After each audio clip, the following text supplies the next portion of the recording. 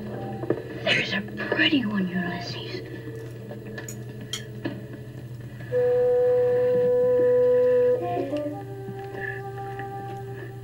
There it is. Hello, BookTube. I'm Sean the Book Maniac. Welcome back to my channel. I'm outside and I'm wearing a mask just to show you my bandit style in the middle of the summer, in the middle of a pandemic.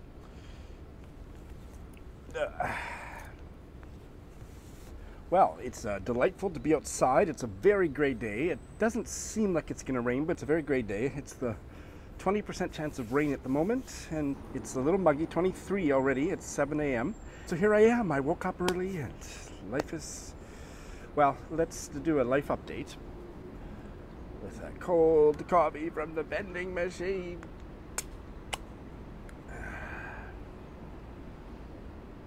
So I'm doing great. Kenji's doing great. We're doing fine. Great is maybe too strong a word, but we're doing fine. Everything is okay. But the numbers of new infections in Tokyo has skyrocketed over the past 2 weeks. Yesterday it was 366. That's 100 diagnoses higher than the previous record, which was like in early April or something.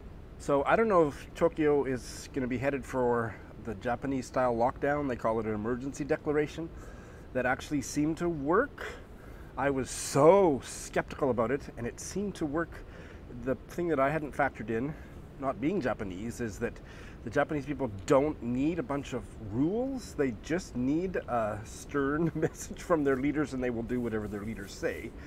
So we never got very many cases of COVID-19, and then things went down to way under like 50 a day or 25 a day, I can't remember, and then the state of emergency was lifted a couple months ago. I am still working about 40% online, and I'm what's the math?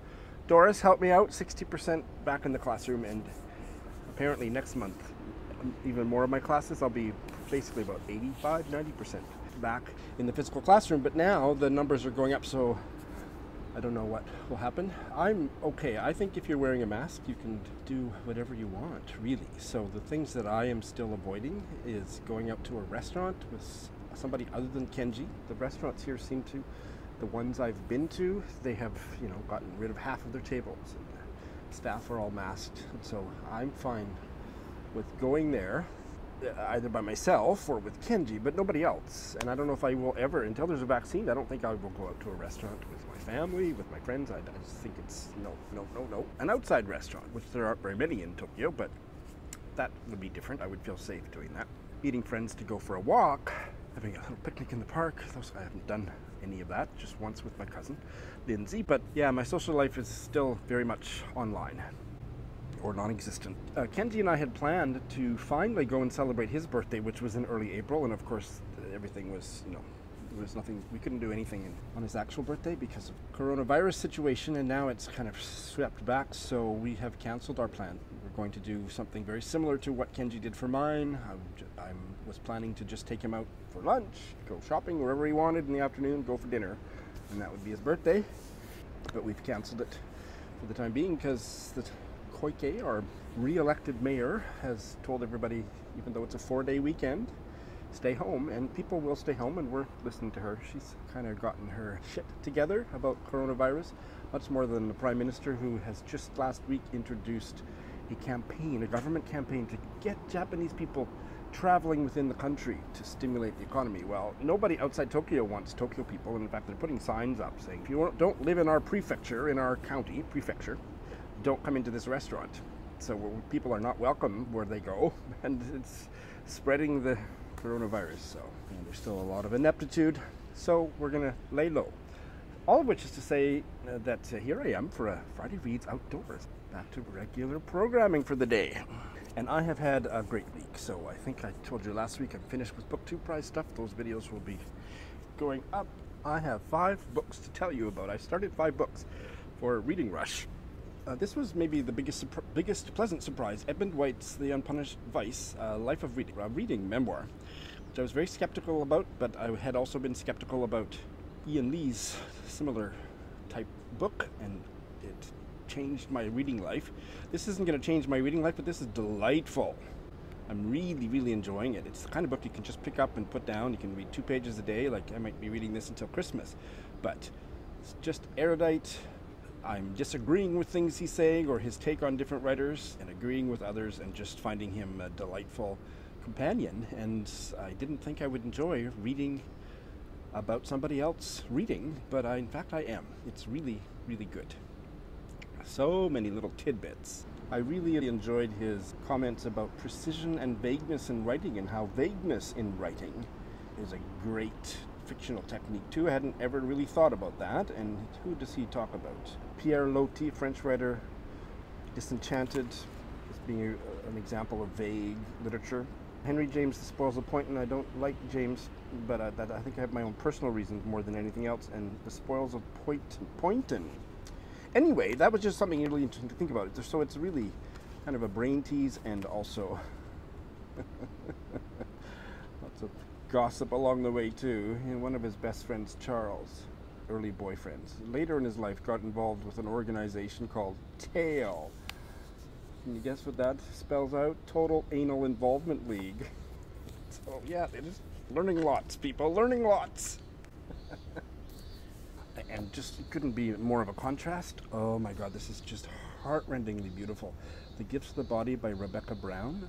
It's a book that I had on my shelf, got autographed when I went to the Key West Literary Seminar on AIDS and Literature in the late 1990s. Never read it. I liquidated my library. It went. But Greg of Supposedly Fun has been raving about it. I got another copy and oh my God, I'm so grateful. I read the first story. It's a collection of short stories about a home care worker and her experience. So I don't know, it's probably autobiographical. I don't know, I don't care. Deeply moving stories about her work, the protagonist's work with people living with AIDS, as we called them back in the day, HIV positive people at the end of their lives. And it's the kind of thing, and I mean, I don't think it's for every reader maybe, but I didn't think it would be for me. And I thought I would find it overly sentimental, and something about the lightness of her touch. I was almost sobbing on the train reading the first story. That's when I sent Greg a message. I'm kind of mad at you. You almost made me lose it. Public transit in Tokyo. Just achingly so. Such a light touch. So incredibly moving. And it's taking me back to. I did quite a bit of this type of, I wasn't a home care worker, but I did a lot of volunteer work when I was a much younger man at the height of the epidemic in Canada, in various cities that I lived in, doing this kind of work. And so it's bringing all that back, and maybe I was resisting it because of that, and it's just a beautiful, beautiful book. Oh my God. I can't believe how she found just the right note to hit, that there's absolutely nothing sentimental about it, but it just breaks your heart. Every story has broken my heart. I just love it. Also going really well at the beginning anyway is this Australian novel, The Strays by Emily Bitto. It's really good. It's just sucked me in from the first chapter. It's a story about 2 childhood friends, and one comes from a kind of almost hippie artist family, and the other, the protagonist, comes from a very conventional family growing up, I think, in the 30s. At the beginning it feels like a very modern, and so I was quite jarred to see that it opens in the 1930s, I think, in Australia, which makes the cavalier, sexually open lifestyle of the artist family all the more fascinating to read about. But then in the present of the story, we learn that these 2 childhood girlfriends, school friends from the age of 6 years old or something, the protagonist and the artist's, one of the artist's daughters, that they have been estranged for decades. So I don't know what that's about, and that's keeping me going. It's really, really well done. I'm enjoying it so much. Also starting out really well is Ngugi wa Thiong'o's second novel, The River Between. I would say it's maybe not quite as engaging as his debut, Weep Not Child, but still really good. I'm enjoying it. It's well done. It's about the Gikuyu people in what is now Kenya, and how many of them were Christianized by the colonials and others resisted, and it's about 2 families on both sides of that divide, both sides of the river, and female genital mutilation or female circumcision is a central theme, so it is definitely engrossing. So that was all the string of really books that have started out really, really well. I'm very, very pleased. And then sadly, I do have a bail. I didn't get along at all with this novella that I had been so looking forward to. That Reminds Me by Derek Owusu. It's definitely a matter of taste. Eric Carl Anderson loved it. I don't think he's done a full review on BookTube, other than maybe in a wrap-up, but I'm pretty sure he has reviewed it on his blog, so I'll put a link to that. I couldn't stand the writing. I thought it was pretentiously stretching and not quite reaching the poetic. I was just pissed off on the first page by the sentences that just didn't land and that strained so hard to reach some profundity that was not intelligible to me. And, you know, maybe I'm stupid. It's definitely a possibility, people. But I really couldn't get along with the writing at all. I'll see if I can find a representative sentence. It's about a young black British man of African origin and his childhood in foster care, as well as with his own biological family, and mental illness is a central theme of the book. Anyway, I've just flipped to it trying to find one of the sentences that I found so alienating, and of course I can't find any examples right now, but it really put me off. I'd had just a viscerally negative reaction to it, so it wasn't for me. It happens. So that's been my only disappointment, my only bail, and otherwise reading rush is going great. I am definitely not going to probably finish any of these books by, what's the deadline, midnight Sunday? Maybe one, I don't know. No, I don't think so. I don't want to finish any of these that quickly, but then I have about 4 or 5 days left in the month. So my plan is to finish as much as possible up of these books that I've just told you about and books that I've been reading since long before. And I think I could quite possibly finish almost most of them, other than the ones that I'm doing a buddy read on a weekly basis.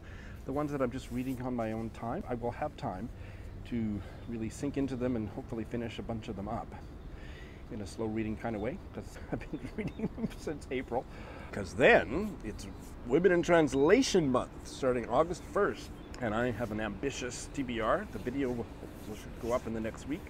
I haven't filmed it yet, but my plan is to film it this weekend and have it up during the week, and I'm really stoked for that. And I'm going to share one that I'm planning to start just before the end of August, so maybe a day or two before my next Friday reads, because I'm doing a Zoom chat discussion on it with 2 dear friends, and that is 3 Summers by Margarita Liberacki, translated from the Greek by Karen Van Dyck. Gorgeous cover. It just sounds like such a Sean book. It's a story of 3 sisters growing up in the countryside near Athens before World War II. I mean, it doesn't get much more Shawnee than that.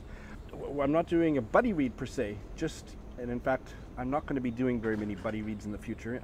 I'm moving more in the direction of, let's just read the book at our own pace, set a deadline, and then have a Zoom chat that I'll put on my channel. That's, I think, far better for me with my slow reading tendencies. If I know that I have to be ready for a Zoom chat in 2 months, I will start the book today, read it at my own pace, and I'll be ready for that Zoom chat. I think I'm done with this checking in once a week or something. Other than, you know, I'll still do a little bit of that, but I think this is much more my speed. So, I think August 10th, I can't remember the date, it's in my calendar, you don't care, but in early August, I'm going to have that Zoom chat with 2 bookish friends. Electra, she's been on my channel a time or 2. She and her husband now live in Istanbul. She's Greek, so she hasn't read it. She's going to read it. She's reading it, I think, in English. I don't know. She reads in so many languages. Knowing her, she's probably reading a Turkish translation. And Cecilia, who you have seen on my channel from Singapore, who you've met many times on my channel as well. And she's the NRYB book queen. So her July selection for one of her many NYRB book clubs is this book. So she has read it already. So the 3 of us will do a Zoom chat on this book, and it should go up on my channel mid-August. I'm telling you all this just in case anybody else wants to, if you were planning to read it, have it read by then, and you can participate in the comments. I will also be doing something similar on another book, so I'll tell you more about that next week. Okay, well, as I've been sitting here, it's gotten more and more humid. Whew. Everybody stay safe. Thanks for watching.